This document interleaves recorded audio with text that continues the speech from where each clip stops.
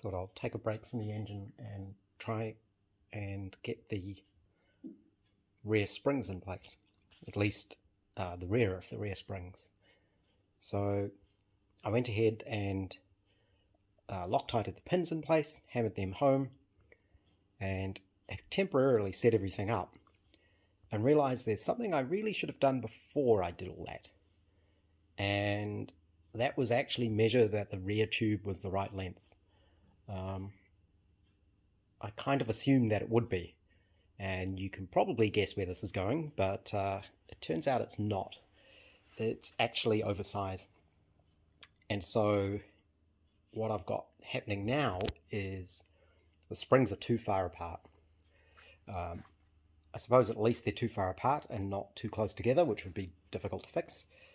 But what it means is I now need to remove these pins that I just put in, which probably means a bit of heat to get the Loctite to release, and then hopefully I can sort of hammer them out, and then cut the ends of the tube to shorten it. It's currently 26 millimeters too wide, so I need to take a little more than ½ an inch off either end, and then the axle will line up, because what you need to do is get these trunnion blocks to line up with these grooves in the axle, because the axle rotates in there. Aside from that, it looks like it's going to work, and it finally gives me an idea of exactly how much shorter I need to make the torque tube, because now I know where the axle is going to sit on the body. Finally have this all back together, and it's looking a lot better now. It was a bit of a struggle though. It turns out that Loctite works really well. I had to use heat and big hammers. The first one I had to get out by putting a large flat washer on it and a couple of nuts, and then using a drift and sort of punching it out that way. The second one I was able to use my big long steel bar, slide it through the tube and hammer on that, which made it a little bit easier. But it took multiple rounds of heating and hammering. They really stick in there well. So once I had them out, I had to clean them up. Even just trying to clean the Loctite off them is quite tricky. This is the stuff I was using. It's bearing fit. This is the high strength stuff. It's quite goopy, so it's really good at filling gaps. I believe this is one of the newer ones, but I ended up using a whole bottle, and I'll explain why. I got the pins out, measured everything up carefully. I wrapped tape around the end of the tubes and marked very carefully where I needed to cut. I measured and marked everything multiple times before I tried to cut anything. When I was happy, I cut through it with the angle grinder, sliced it off, and then to make sure the ends were flat, I used my mock-up piece. I slid this into the tube, and then I used my large drift, and basically this is one of the wheels from my bead roller, and I used that as a stop on this tube. So I put this in one end of the chassis and then threaded my rod all the way down with the stop on the end, which would stop it going all the way through to exactly the right depth. And then I was able to hand file the ends of the tube to be flush with this, and that's how I made sure they stayed completely square. When I reassembled it, I thought, okay, I'll Loctite it in place. I'll push one of them in, but not put it in all the way, because I want to put in the second one and then adjust the spacing between them as I needed to. This Loctite goes off incredibly fast, so once it's in that that absence of oxygen sort of place where you've got the two tight fitting surfaces, it just goes off. And by the time I got the second pin in, the first one had locked solid, even though it wasn't all the way in. So I had to reheat one end and pull it out again, clean it all up again, and then re-Loctite it back in. And I was literally down to the last drop of Loctite by the time I finished. That bottle's empty now, so I need to get some more. But that's all in place now. The measurement is spot on for where it needs to be across the axle. You won't be able to see it from here, but it's actually lining up really well now. And I can't remember exactly how high the shackles are at the front there. I think they go from, we find one.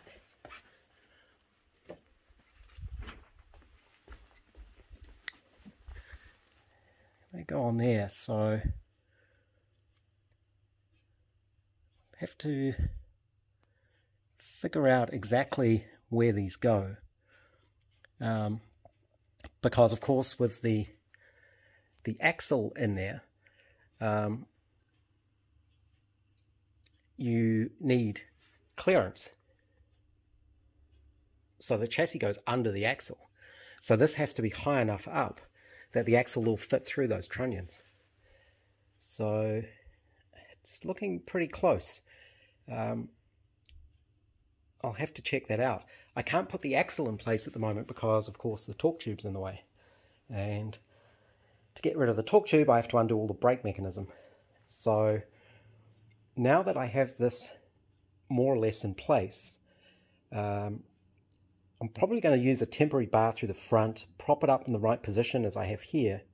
I also need to make up some fake pins for the back there. It's just held with bolts at the moment, but I don't have the right diameter pins, which I need to order from the UK. But I'll just machine up something temporary so that it's all held in the right place. I can figure out exactly where the center line of the axle is, and then I know exactly where I need to cut down the torque tube, which hopefully I can do myself. The drive shaft, which is standing up there, will need to be professionally shortened because it needs to be re-splined at one end, I imagine. But it's getting a lot closer to actually going back on its wheels. Okay, I've put in some shorter blocks because from memory the shackle pin is on the center line of these rivets here, which is the center line of the chassis, and that puts them, the top of the springs about there.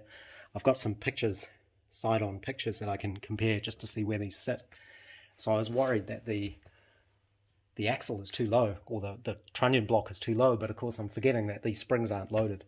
So when the weight's on them, they're not going to be as arched, they're going to flatten quite a bit. So that'll actually lift them up, that required amount there. At least that's what I'm hoping. I've been looking at the front cover and the thrust base again. The proper way to do this is to machine it off the front. I need to take 2 thou off here, and that'll give me the clearance I need, the end float on the crankshaft. The other thing I've had a couple of people advise me to do is you can also mill a slot across here, I guess across the whole face, just to help with oil getting in there. So when there's actually thrust on it, the little groove helps oil get into this bearing surface. But the way to do this is, the best way would be on the lathe. There's no way this is going to fit in my little tiny lathe. I could also do it on the mill if I had the right sort of cutter, and I could probably do it with a fly cutter, but I don't actually have one of those, and I've never used one. But they're actually easy enough to make, and I mean you pretty much start off with something like this. This is my fake rear shackle pin, and that's pretty much the start of a fly cutter. They're pretty simple. I drew up a really simple sketch of what one looks like, and there's plenty of films on YouTube showing how to make them. So I'm going to make one of those to fit in my little collet chuck for the mill, and I can at least make one because it's going to be a fun little thing to make, and I can try it out on some scrap aluminium and steel and stuff and see if it works. And if I'm confident enough to take just the fraction I need to take off the front of my front cover, I might as well give it a try. So I've got some, this is just mild steel bar, it's about 36mm diameter, something like that.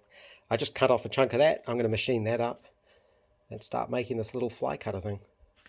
It's just a good little distractive project anyway, so I might as well give it a try.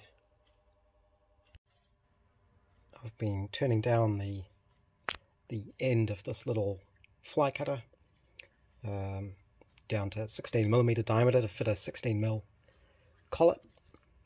And I thought I'd give it a go with the carbide tools. I've never had much luck with these. So I cut it most of the way down, and my surface finish is always really bad, and the chips just aren't very nice. I just never had much luck. I know that you have to run them faster, but this time I actually used the app on my phone, the Speeds and Feeds program, to figure out what speed I was actually supposed to be running at. And it came up with 3,500 RPM.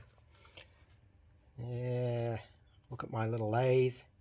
Yeah, top speed is only 2,800.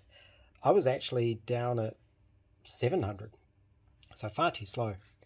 So I thought, oh well, I'll bump it up to the top speed I can do, which on this little lathe means it's really screaming. And did some cuts with the carbide, and it cut beautifully. And I was getting shiny mirror type finishes.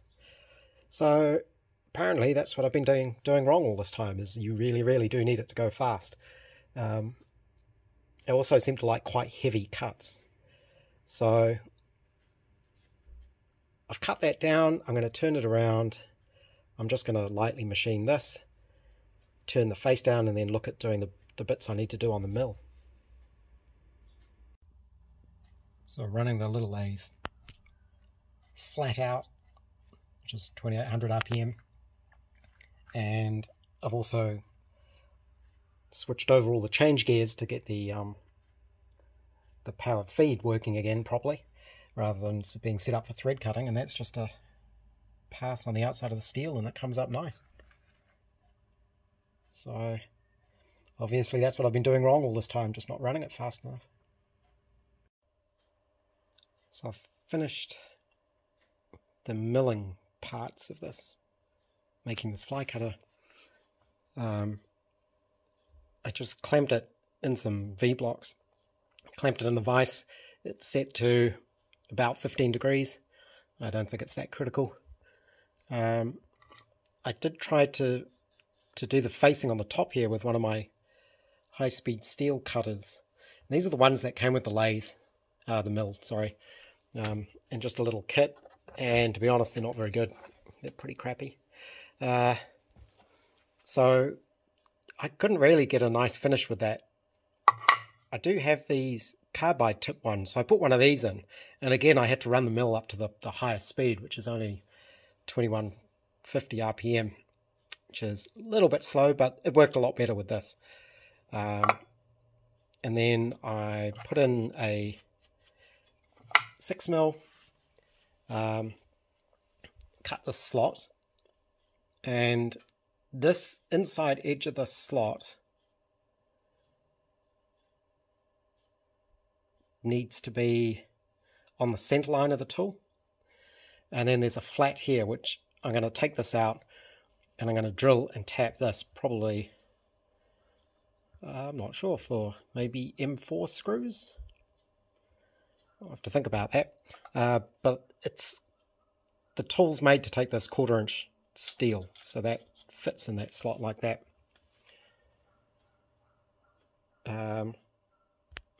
Yeah, not much to say about it. It's just a little bit fiddly finding the centers and things like that. I mentioned before, there's lots of films on YouTube of people making these who are way better at it than me. Make it look easy. I did clean all the chips off the mill, because I've noticed all those real machinists on YouTube, it's like their machines are always perfectly clean, and I'm assuming their chips all smell like unicorn poop or something. But I cleaned it all down so you can actually see what's happening. So I have to take this out and then drill, don't know if I'll do 2 or 3 holes, depends on the diameter of the screw I use, in from there, and I'll set that up on the mill again as well. I'm just thinking, making absolutely certain before I take any of this apart that I've done all the machining I need to do in this setup, because this is all set up perfectly and the DRO is all set up for the right measurements. So I want to make sure I've done everything I need to before I take it apart. So I finished making this little fly cutter, and it came out pretty good apart from one thing, which anyone who knows about these has probably spotted already. I got the little bolts on the wrong side. So that should really be that way around. And I think the reason for that is because you want it cutting, so the edge of the tool is on the center line here, and you want that to be going that direction, which means I have this backwards. So I think the other reason for that is because all the force is on this edge, you want that side of the tool up against the hard shoulder and the other side just clamped in place with the little screws. So it'll still work, it just means I have to run the mill in reverse, which luckily on my mill it runs forward or reverse, either speed is, will do all the speeds in forward and reverse. So it'll have to cut that direction, which is annoying, but workable. So the finish on the milled bits isn't so great. I suppose if I was really fussy I could file all that down and make it nice, but I want a tool I can use. So the idea would then be this can be used to take the tooth thou I need to take off the front of this. And the reason this needs to be so small is because it's down inside this casting and you've got all these bosses and things in the way, so you need something small enough that it's going to be able to swing over that without hitting those. So I guess the next step is grind up a tool, which I'll have to think about exactly how that works because I've got this backwards. They're normally the opposite way around to lathe tools, I think. They cut on the other face. So I guess I'll just grind something up, and I'm going to do a lot of practice before I go anywhere near that. But this is all turned up and it's a nice fit in the 16mm collet there. So yeah, it's a pain I did it the wrong way around, but it was quite fun to make, so I can always make more. Tested it out with a flat piece of aluminium, and I just ground a cutter. I just basically ground it with the same sort of relief you'd use for a lathe tool. It's just ground the opposite way around, and it comes out okay. I probably need to practice with the speeds and things. It's not perfectly smooth. You can feel a little bit of the cuts there, but it seems to be working. So I practice with the fly cutter a little bit on this aluminium plate, and I do get a pretty good finish. You can see the marks in it, but you can't really feel them. You just can.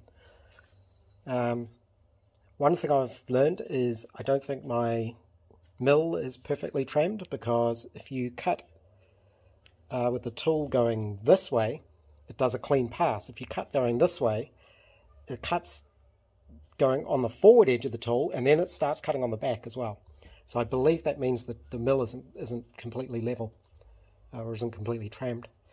So even though that works, I don't really feel happy having to run this tool backwards. I think for this it's okay because it's such tiny cuts. There's not a lot of force on it. But I've got plenty of that steel bar, so I'm going to make another one. And I've already started, actually. I have done the machining part on the lathe anyway, and that kind of shows, that's the finish I get now running the lathe at the top speed with the carbide tooling. It's very smooth. I wish I'd known this before I'd done the pins on the back of the shackle pins there, because they would have been nice and smooth. Not that that really matters, because a little bit of roughness there is good because it helps keep the oil in. But the other thing I realized is I actually have a 20mm collet. So the last one I made was 16.